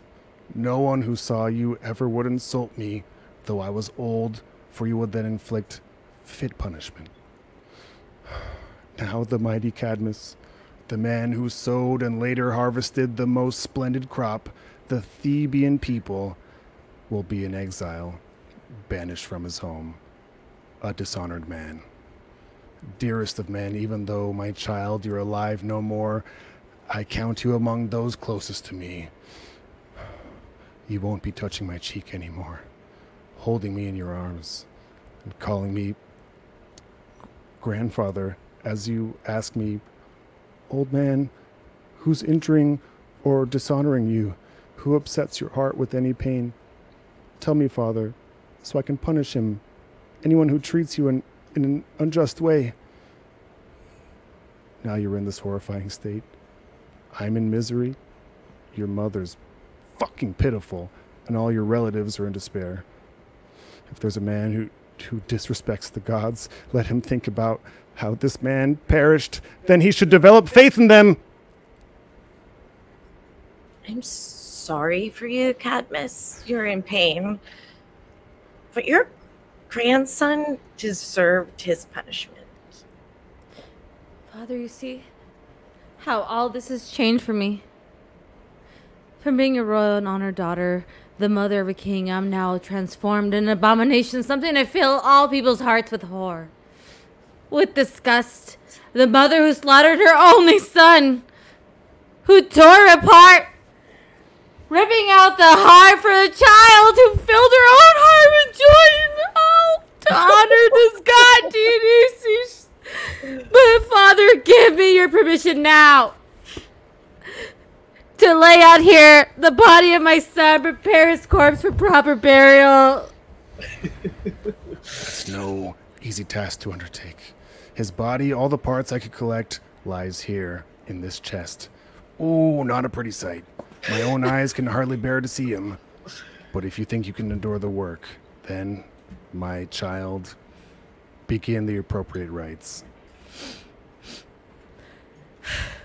Alas, my poor son, my only child, destroyed by his mother's Bacchic madness. How could these hands of mine, which loved him so, have torn these limbs apart, ripped out his flesh? Here's an arm for which he held me for in all these years, growing stronger as he grew into a man. His feet How he used to run to me seeking assurance of his mother's love. His face was handsome, on the verge of manhood. See the soft still resting on these lips, which have kissed me 1,000 times or more. All this and all the rest here before us, O Zeus, all you Olympian gods. It makes no sense. It's unendurable. How could the god have wished such things on me? Lady, you must bear what cannot be borne. Your suffering is intense, but the god is just. What is with? Oh wait, course leader. Wait, I think just froze. Oh, she froze. Okay, I was gonna say it's still her. I'll do it. If she should I? I mean, do you need me? You need Andy to do it? You need some Cameron? Cameron, go ahead. Good. Oh! You insulted him in Thebes, showed no respect. You brought the punishment upon yourself. What is wisdom? What is finer than the right men get from gods to hold their powerful hands over the heads of their enemies? Ah, yes. What's good is always loved. So all praise Dionysus, praise the dancing god, god of our revelry, god whose justice is divine, whose justice now reveals itself. Enter Dionysus. Yes, I am Dionysus, son of Zeus. You see me now before you as a god. You Thebans learned about my powers too late. Dishonoring me, you earned the penalty. You refused my rights. Now you must leave. Abandon your city for barbarian lands. Agave too, that pitiful creature, polluted, must go into perpetual banishment. And Cadmus, you too must endure your lot. Your form will change, so you become a serpent. Your wife Harmonia, Ares' daughter, whom you, though mortal, took in marriage, will be transformed, changing to a snake. As Zeus's oracle declares, you and she will drive a chariot drawn by heifers. You'll rule barbarians. With your armies too large to count, you'll raise many cities. Once they despoil Apollo's oracle, they'll have a painful journey back again. But Ares will guard you and Harmonia. In lands of the blessed, he'll transform your lives. That is what I proclaim. I, Dionysus, born from no mortal father, but from Zeus. If you had understood how to behave as you should have when you were unwilling, you'd now be fortunate with Zeus's child among your allies. Oh, Dionysus, we implore you. We've not acted justly. You learned too late. You were ignorant when you should have known. Now we understand. Your actions against us are too severe. I was born a god, and you insulted me. Angry gods should not act just like humans. My father Zeus willed this all long ago. Alas, old man, then this must be our fate. A miserable exile. Why then delay? Why postpone what necessity requires? Child, we've stumbled into this disaster, this terrible calamity, you and me, both in agony. Your sisters too. So I'll go out to the barbarians, a foreign resident in my old age, and then for me there's that oracle which says I'll lead a mixed barbarian force back into Greece, and I'll bring here with me Harmonia, Ares' daughter, my wife. I'll have the savage nature of a snake, and I'll lead my soldiers to the altars, to the tombs in Greece, and even then there'll be no end to my wretched sorrows. I'll never sail the downward plunging Acheron and reach some final peace. Father, I must be exiled. Without you. Why do you throw your arms about me, my unhappy child, just like some young swan protecting an old one, gray and helpless? Because I have no idea where to go. Once I'm banished from my father's land. Child, I don't know. Your father's not much help. Farewell then to my home. Farewell then to my native city. In my misfortune, I abandon you. An exile from spaces once my own. Go now to Aristides' house, my child. How I grieve for you, my father. And I grieve for you, my child, as I weep for your sisters. Lord Dionysus has inflicted such brutal terror on your house. Yes, for at your hands I suffered too, and dreadfully. For here in Thebes my name received no recognition. Farewell, father. My most unhappy daughter. May you fare well. That will be hard for you. Lead on, friends, so I may take my sisters, those pitiful women, into exile with me.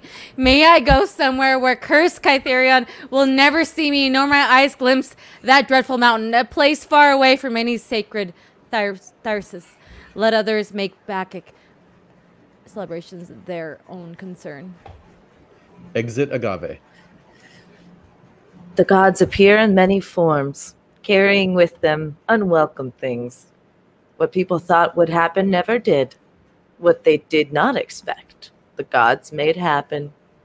That's what this story has revealed. Exit Chorus and Cadmus, leaving on stage the remains of Pentheus's body. The end. Yeah! Why do I have We this did stuff, it. Uzi? Because Halloween. Why not? Yep, I mean, Halloween is all year long. You for- gotta have that shit. Always. Another happy Yeah. ending. Yeah, so this one is definitely a tragedy in all cases and instances of the word. For all involved. You monster! Yeah, it's You killed my son! No, you did. it's true. Oh, you're right. But yeah. Styles clash that fool. So hopefully you all enjoyed that. Yeah, it's, And hopefully you learned something. Yeah. What do you think Like- the takeaway is there? The takeaway is that everybody needs to respect the gods no matter what, all the time. And all of your family too, or else you can be totally Ah! screwed. Ooh, spooky. Okay, dude. Spooky. No, that's why, like, a lot of older, Greek stories and like Bible stories are Yes. you're gonna get punished if you don't Yeah. do what we say. I'll kill your whole family, and then everyone's gonna worship me for it. It's like, fuck, man. That's Yeah. Yeah, we're talking about fear interesting. and faith and Well- everything of that nature. And that's the thing too, is like, there's actually in Dead by Daylight, there's some lore about like the hag who she had a friend in school who so the hag is a character. Her name was Lisa originally, who would her grandma did like witchcraft and stuff, and so would start drawing all these symbols into her workbook for good grades, and her grandma told her don't do that. So then she teaches her friend starts doing it, and the friend starts to incite the fact that like people don't want to be dead, right? So when they die, then they stick around. So if you make fun of a spirit that dies, they're going to haunt you. And it's like super interesting. Like I love that so much. And That's it's cool. so true. It's so like, this is like, honestly, Scott, besides it being already fall and, around the spooky time, what made you, what inspired you to pick this one? I mean, this is generally viewed as one of the best Greek tragedies, just because it's, I mean, like it gets you. I mean, at some point in this play, you have to feel something for these people, and honestly, it worked out really well with 5 people to divide up the lines, and yeah, it's cool. And I figured at least one of the Homebuddies would have props that they could use as a head and body parts. I was pretty confident in that. I have that another stuff. It's one. all in a storage closet right now. Sure. It's like, I did have an actual painted head that I would use before, or that I would have used, but I don't have it with me now. But I was like, I have a skull, and also I have John Cena. I got a big Cena. Killing Yeah, it, which killing Scott it. gave to me. I mean, Yeah. Scott, we've gotten so much use out of this. Right. Like That's- this is our Homebuddies mascot. Truly, at the end of the day, is Sure. this not John Cena, toy John Cena. Right. Accurate. Whom you can see. You can. He's the only Yes. version that you can see is that toy version. So Yeah. bring boy. Yeah, we use him as a baby. We use him Bring as a dead boy. body. Whatever you need. Truly a Final man boy. of diversity. He's so he's so talented. He's very good. He's the best member of the Homebuddies, not gonna lie. He's reliable. Sure. He's always here. Squeeze me? Jessica, what did you think? What are your thoughts? I didn't know this story, so I didn't know it either. I think I really like Greek Akambadabada stuff, and so it's really cool for me, especially as a storyteller. Not that we aren't all, but because we are all. To find the origins of some normal, some tropes that we're familiar with in film. Yes. You know, like when I watched the entirety of Cheers for the first time ever. Like I don't even know that I've watched one full episode, but when the pandemic hit, and I was like, holy fuck, Cheers did all the jokes before. They did everything first. Yeah, they did everything first. Are you going on the Frasier next? I tried. It didn't hook me. So Frasier's a little bit. Nah, I'm like, sure to me, it's good. It's hard for me too. I'm it's sure okay. It's good, but I got back on. There's not enough Grey's Anatomy for the show. There's not enough like people of color in that show.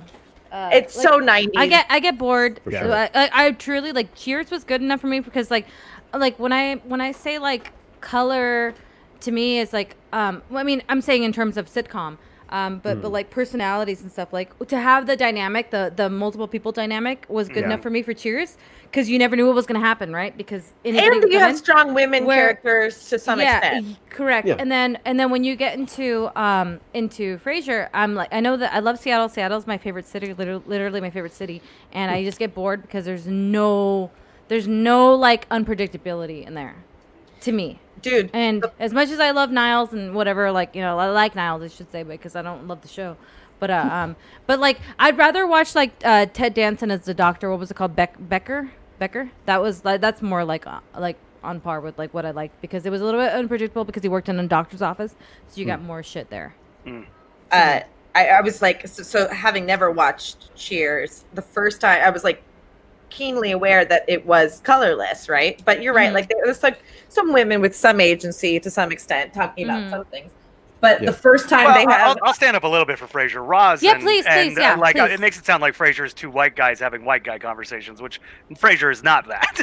I want to state that real quick. Like Roz and Daphne are like amazing female characters that I know a lot of women who are actors are like, those are my two favorite sitcom actresses.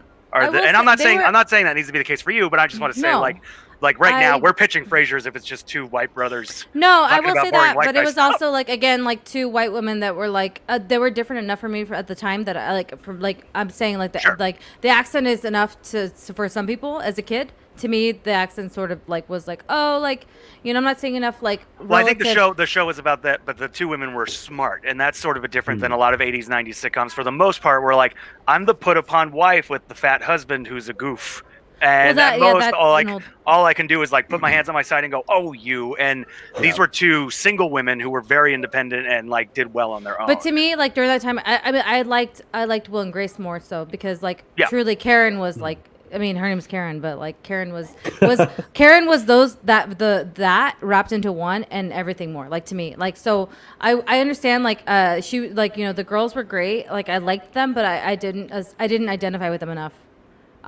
Because like they were just like a little bit like, you know, but we'll like listen, we're gonna have this conversation and I'm here for it. Let's do this. We're gonna do this. Like I think we should have a sitcom talk. You, me, Jess, at least, because like I think that would be fun. And everybody else is welcome to you, Andy and Scott, if you guys want to join. But we'll do this at some point. I had a top of the pandemic friends party with Mary Chief and a few people that like the show, but in order to have the party, we also built in like an hour where we talked about why it's not really great now, or like not really great, but like what are the implications and how to be culturally. What did it like? Basically, we're just talking about the SJW stuff, which I think it does at the very least prompt a conversation. It doesn't make me go, "Oh, I wish for the old days when you know." I would never want we should recommend. Oh, go ahead, Cam, and then I never. This is so we did an episode of about Friends on El Rey Nation, and we talked about you know, like, hey, we're going to talk about the show, and not just about the fandom, but also about like the criticism of it. And I said, like, I am all about talking about how there's no people of color on that show. I said 100%. I said also that is the easiest. BuzzFeed has written that article 18 times already every year. It gets shared every year. I said, I'm not saying I don't want that to be the conversation. I'm saying I don't want that to be the whole 20 minutes of our episode. There's other things to criticize about. I totally agree. No, with you. I think what we should do is recommend. I think we should recommend an episode of our show, like whatever show that we will decide. We'll figure it out. Because honestly, I could do this on my week too. On my week, I think we should do that. What do you guys think? Because I could do mine next week. Yeah, I would love to do that next week. Let's do. Well, I might not be here next week as well. Okay. So then we'll do it for 2 weeks from now. So Andy will do his thing next week. Then I believe. And then, actually, I'll check with Emma because Emma's moving in like soon, so she might be eager to actually do her. Well, we can't do trivia without Cam though. Yeah. If we're not that's going what to do trivia. But yeah. No, we're not going to do that. But yeah, so I'm just saying, like, if she wanted to do like a chill night, because I don't think that she's going to have the energy to. I wouldn't after moving and working all this time. Like I wouldn't. So I would say that if she wants to, she can have her week. If not, then we'll do Andy, and Andy will do his fighting games night, and then the following week we'll do this. So 2 weeks from now, hopefully we can do our sitcom chat. And like again, this is coming from like I respect everybody fucking in this group, like in chat too. You guys have really good opinions. Like I really respect everybody. So like I'm never gonna like try to like if I'm wrong, I'm wrong, and if you can prove me wrong, that's great because I would love to learn more. Wait, I haven't seen the entirety of stuff, I'm very open-minded. Like I'm not if I get proven like, or if someone tells me something a counterpoint, I'm open for it. Like I'm just letting you know what I thought of as a child. That's the last time I started watching. So that's it. But Scott, thank you so much for this. This was fucking great. Yes. I love it so much. So you did have another one that you were saving for. You guys were saying for Emma. Which one is that one? For so when we loop around again. Yes. So that's the Lysistrata, which is it's a very famous. It's an ancient Greek comedy, which we haven't done Greek comedy. We did a Roman comedy last time, so it's a Greek comedy. That's interesting. It's very famous for the sex strike that the women put upon the men in that one. Can you say that name again? Lysistrata. The Lysistrata is how. Did you ever hear of Chirac, the Spike Lee movie? No. Yeah. It's an adaptation of that. Yeah, I hadn't heard of it, but yeah.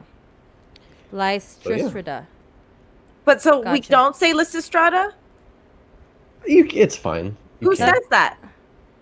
Who says what?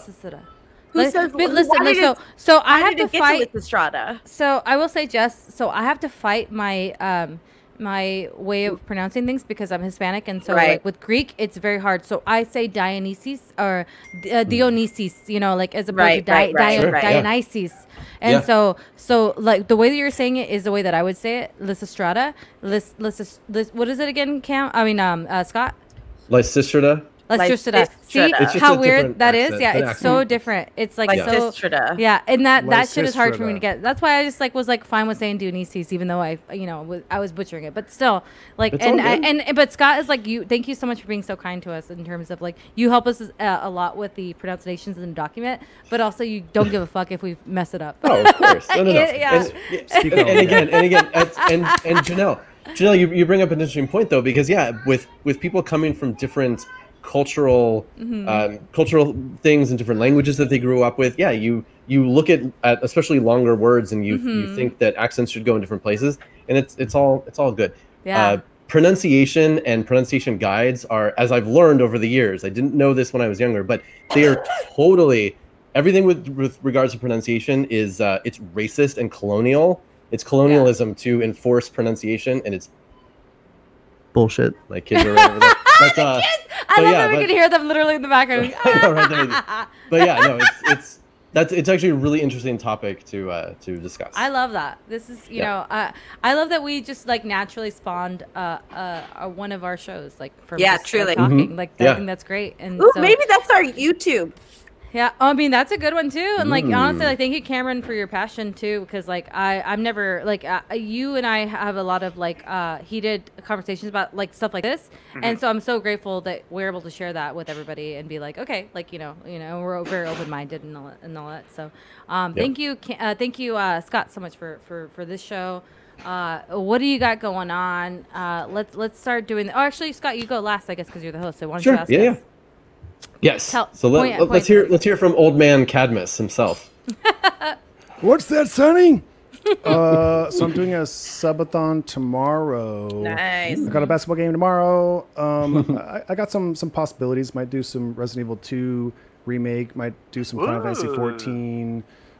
Maybe some Tony Hawk. I mean, I got Dead by Daylight. We got stuff to play. We'll figure it out, and then coming back Monday, Tuesday, back to the wrestling show. Kind of needed a little break to be re-inspired. But tag tournament coming up soon. It's like being a wrestling fan. Mania's over. I'm going to take a month off. I'll come back. For real. Main event Monday night is Naeem versus Iffy in a Iron Man match because Naeem got counted out at the last pay-per-view and he needs to go again. We also booked something else. I believe somebody wanted Cameron versus Hector, right? Because of their argument. There's a Gritton versus Hector because they argued about California burritos, and Gritton says that French fries don't belong in a burrito, and we'll see. And we'll do a poll during chat, so you guys can vote on what you guys. I'm pro California burrito. Me too. So we'll see. It's potatoes. It's just well, I guess let me ask. Like, what do you say? What do you say, Scott, as a New Yorker, and then what do you say, Jess, as an LA based person too, or born? French fries in a burrito? No, no way. Okay, there it is. I'm gonna take that stand. You also don't know what fucking avocado is, so get out of the country. New York can't get a fresh fucking avocado to save their life. It's new to them. Like that's a whole other discussion. Connecticut exchange students, national exchange students, and they were like, "What avocado?" Anyway, go ahead. So next person. Where are you at pineapple on pizza? Oh yeah, pineapple on pizza, you guys. Yes. No way. Salty and sweet. Salty and sweet. Salty and sweet. Give me both. Scott. Not in the same Okay. All right. So Cameron, go ahead. Go next. Cam, go next. Cam, go next. What do you got? Well, I'll be back this week. I kind of pretty much took all of last week off after my little medical what have you in the ER. So a lot of this week was kind of recuperating and stuff like that. So this week we'll be back. I did just pick up on the Switch the 25th anniversary of Night Trap, which is what the fuck? Really? That's on Switch? Yep. So I'm going to be playing that. Oh man. Night Trap, which is that was the game. What makeup looks like on a good camera. Night Trap, for those who don't know, Night Trap was like that and Mortal Kombat were the two games that got like video games in front of the Senate, and that's why I created the ESRB. However, if you go look at it, it is like such a cheesy B horror movie from the 80s. It is and so it's on the Switch, so I'm going to be playing that at some point this week. And then back to my normal shit. You know what I mean? Back to my normal shit. Sounds perfect. Yeah. Dude. Cool. Janel. I'll go next because I want Jess to talk about her shit. Before Scott. Monday, Tuesday, I'll be with Andy on his stream. So we have Wednesday, Thursday. We do our show here at 7:00. And Friday we do stuff too. I play Dead by Daylight, I play Overwatch. I do a lot of fun stuff. I watch things with y'all. But also in the Discord, make sure you join the Discord. Scott, I don't know if you have a command for the Homebuddies Discord, but that is where we are giving, we are watching things with people in the community, and it's been a fucking blast. Today we just watched. Really fun to just chill out with some watch along stuff. It's been so fun. Like today, so we watched all 3 Beverly Hills Cops movies over the past 3 weeks, which was so good. It was amazing because like I had a great time. And then so today we watched. Cameron recommended it. It was on Shudder on Amazon, through Amazon. It was called Scream Queen. My Nightmare on Elm Street, which had to do with the star of the second Nightmare on Elm Street, where it was, what's his name? His name was Mark Patton. And so this is known culturally as like the gayest horror movie, one of the gayest movies, because this man was cast in this role and just played it like how he would play it, and the movie may or may not have been written for a gay person inadvertently, and so it was like this documentary was really fun to watch. It was a lot of eye-opening things, and it talks about like the AIDS in the 80s, which was a time that it was hard to be out as anybody that's gay, but especially an actor with the spotlight on you. So that was a lot of fun. So we're probably gonna watch actually Nightmare on Elm Street 2 at some point here in this coming week. We also in October we're going to be doing a lot of spookies. So we'll watch some horror movies. We're gonna watch at the very least we're gonna try to watch at least a Munsters or a Treehouse of Horror from The Simpsons every so often if we can't do like a full movie. So that is what's happening. Make sure you're joining the Discord. It is a lot of fun. So we gotta watch Trick or Treat. Would love that. Yeah. Good. Would love that. Oh, and we've also been watching Cobra Kai at night. Cobra Kai. Cobra Kai's been a nice little random one. And we're saving Dark Crystal for you, Scott. Yes, yeah, we were waiting for that one. And what was it that Andy literally told me the other day when we were at 7-Eleven getting something. Andy goes, "How come Scott can watch blank? Human Centipede, but can't watch Dark Crystal?" And I was like, "That's interesting." Because only one of those is horrific and scarred my soul, and it wasn't Human Centipede. And I said it's because there was not Human Centipede. Yeah, I said it's because he is too in tune with his childhood, and that's why. I said he is too much, like, which is a great thing because that's why you are the toy collector and everything. Yeah. I said I literally think because he's too in what tune will I put in a glass with box his childhood, with his child self inside of him. He cannot watch that movie. That's it because that's why. Yeah. But Bless, you had an amazing day yesterday. Tell us about it. Well, it was so nice to see so many of my friends in the chat. It's really hard not to stream something live and not want to look at the audience, especially because like when you do improv, you're used to getting that audible feedback. So it's really nice to like see people like whooping it up in the chat. Anyway, I think Heartbeats is the next best thing since avocados. So since fries and burritos. Avocados are great. I know. But I thought I'm so excited about it. It went off like without a hitch in my mind, and like it's only like gonna get better from what you guys saw. And we have a great cast and a really fun community already around it. It's kind of funny, and maybe you guys can relate to this. It's different when like you're doing a show and someone wrote the lines and you can blame whatever you're doing on that person, but when you've been the one that created it, you've got to get people interested, and then you got to hope people will like it. So it's still kind of foreign to me, this idea that people will actually like it. So, but they do for sure, and I like it too. So thanks for the support. So make sure you guys are joining Jessica's Discord. Jess, if you can put a link to yours so that people can talk about the show. Those that have seen it, I will do that. Actually, I'm gonna link you to specifically to Ripley. There'll be a yes. I think we're gonna put it up on YouTube after all. Beautiful. Oh, nice. Just so you guys can see it and like that way you can keep up with it, because there's going to be 8 episodes in 2020. So great. And then so while she's doing that, go ahead, Scott. Because I was going to say, and if you leave the polls. If you leave the polls of who's gonna live or die every episode, then you'll kill 8 people. You guys, Andy successfully. It wasn't just me. No, you did it. It was Pandar. It was either Pandar or Andy. Well, so basically, Chifo came down to like she died by one fucking vote, and I didn't vote because I was on mobile doing my makeup, and then Andy goes, "I voted to kill the patient," and then it won by 1 vote, and I was like, "Andy, it's Mary." I'll do it again. I can't wait. It was heartbreaking for all of us, and to see the guy who plays. Now for me. Yeah, he killed 2 people. He's killed 2 people. How can he come back from that? The brother was like, I just learned I had a sister, and now now she's dead. We learned. Yeah. We realized though that even though she was going to die, we could have had at least one more scene. We have a whole outline. We just learned a lot. Yeah, she had to fucking die. It was really sad. We do it live. That's the most Grey's Anatomy shit. That's the most Grey's Anatomy shit. Never come back. It really is. It's very Grey's Anatomy. Never come back. Pandar. Pandar doesn't know how many votes. You know what you did. You know what you did. She can come back as like. She could come back as like a cousin with a hat, like they do in other TV shows. Yeah. Squirrel. We're killing the twin too. Gets carte blanche because he was modding, but I only one. I want to say thank you to my son who got together the items to make my Thyrsus tonight. and my wife who actually put it together. Yay! I love that. So I could have a prop. Yes.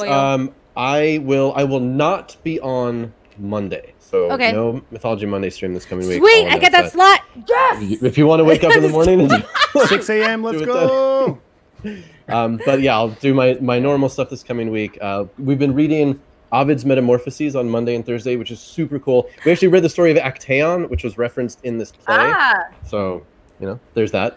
Can I interrupt for one moment? Just because I forgot that Tuesday I've been doing the Kids on Brooms system with on Hyper RPG with Matt Acevedo. And then Cam, you are doing on Wednesday. You're doing Spy Island, correct? I believe so. I don't know. No one's told me anything. I believe so. I believe so. I think it was another week. Yeah, it was like first week of October. That's on Hyper. Yeah. So go ahead. Sorry, Scott. Go ahead. We lost Andy. Okay, maybe he'll be back. And then this Thursday I will be on Hyper again for Warhammer. So, yes, you can see us on Tuesday, Wednesday, and Thursday. Yeah, then. Right. We're all over Hyper. Yeah. And then otherwise, get my book. Get his book! Yeah! I used it actually when I was naming my character for Tuesday. Cool. I went with something, but I was like feverishly like. Nice. so thank you for this. This is great. Awesome. Yep. All right. Well, thank you so much, everybody. Any last final thought? What is written? No cold.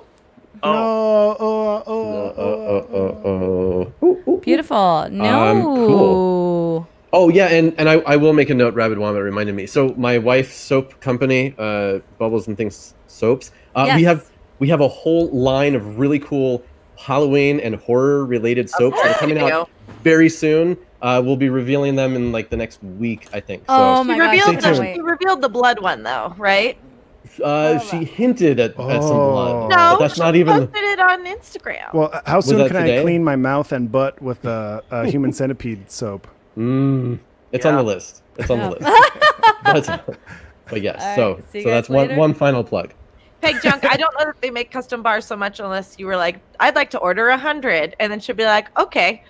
Yeah, we'll do that. Yeah. I think you should definitely message her if you want. Yeah, or message me, and that's a good one. Cat butthole soap is so smart. I want to make a mold of Janelle's penis. Andy does have. Andy, show them your tattoo. I want one in the shape of that. Oh, let's see. That. Like yeah. Evil Dead hand. Nice. Yeah.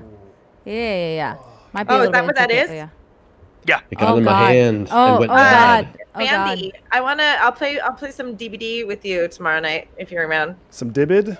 No. Some Dibid. I mean, I haven't played since my stream. I'm down. Oh, perfect. So you're gonna throw my game. Sick.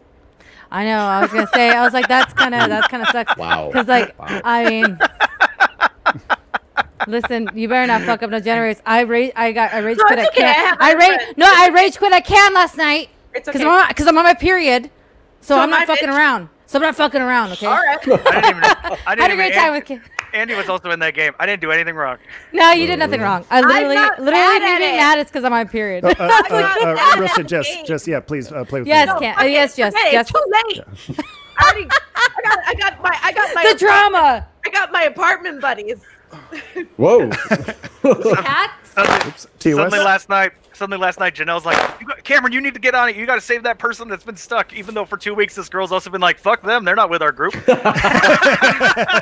Literally. Suddenly last night, I'm telling you, this game is the most homework in the world. And then you figure one thing out, and then you take it on everybody else, and you're like, fuck. Yeah. That's why this morning I was like, oh man, that was really mean for no reason. I was like, oh, because I'm bleeding, and I'm fucking upset about it, you know? All right, let's go.